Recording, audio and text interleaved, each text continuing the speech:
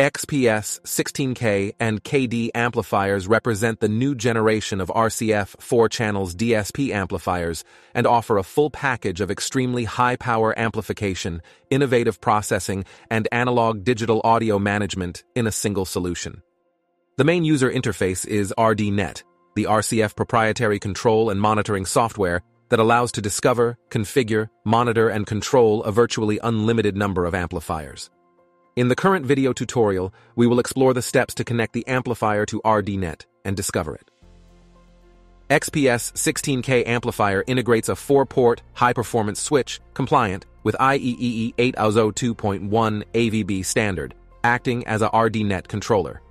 Thanks to the internal switch, XPS 16K can be directly connected to an Ethernet network.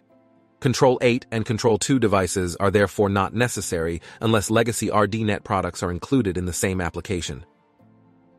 It is strongly recommended to reserve a specific VLAN to the control communication in order to guarantee connection performance and integrity.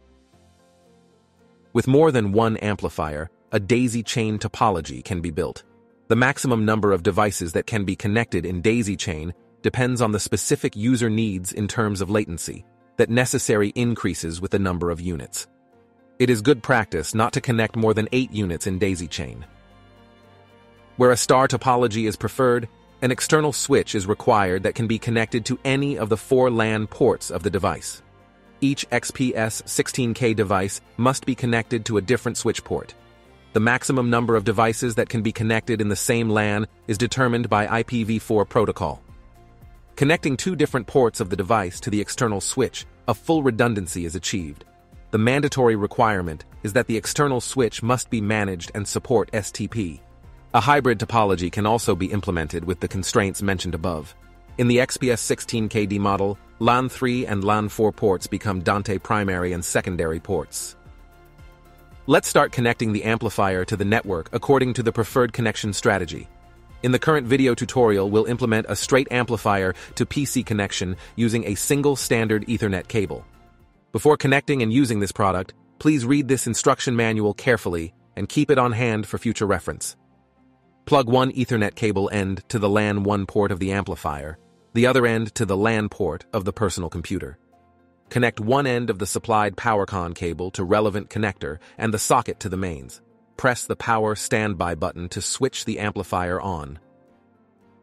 Once the boot procedure is completed, the network settings menu can be accessed pressing menu button once, using the edit wheel to scroll to the relevant menu, and pressing the wheel to confirm, alternatively operating on the touchscreen display.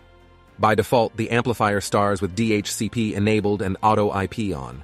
Where a DHCP server is present on the network, the amplifier will automatically obtain the IP address upon power-up and connection. Alternatively, the amplifier will automatically set a random IP address in the 169.254 APIPA range, resolving automatically any IP address conflict in case of multiple amplifiers present on the same network. Where a specific static IP configuration is preferred, disable DHCP mode and insert the required IP address, subnet mask, gateway address using the frontal controls or operating on the touchscreen display. Make sure the PC interface that will be connected to amplifier is properly configured in the same network segment and subnet of the amplifier, otherwise it will not be discovered. Our amplifier address is 169.25465.4 address with 255.255.0.0 subnet mask, so we'll configure the PC interface accordingly.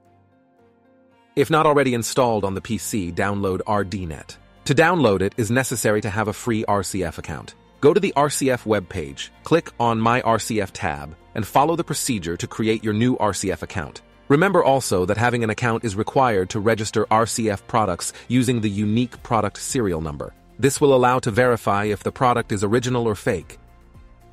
Once logged in the website, go in the software download section and download RDNet 5 installer.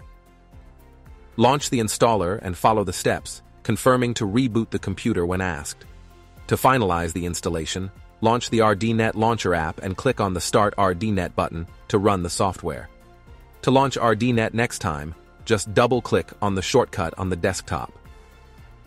At first start, username and password will be required. They will be the same credentials of your RCF account. Once logged in, it will be no longer required to use these credentials, so from now the software can be used offline as well. If network parameters are properly set, the amplifier icon will appear automatically in the controller windows, showing relevant name, IP address, and ID. Now drag and drop the controller icon in the main workspace and wait for synchronization to complete. It's now possible to use RDNet for the amplifier real-time management and configuration. Thank you for watching and see you in the next tutorial.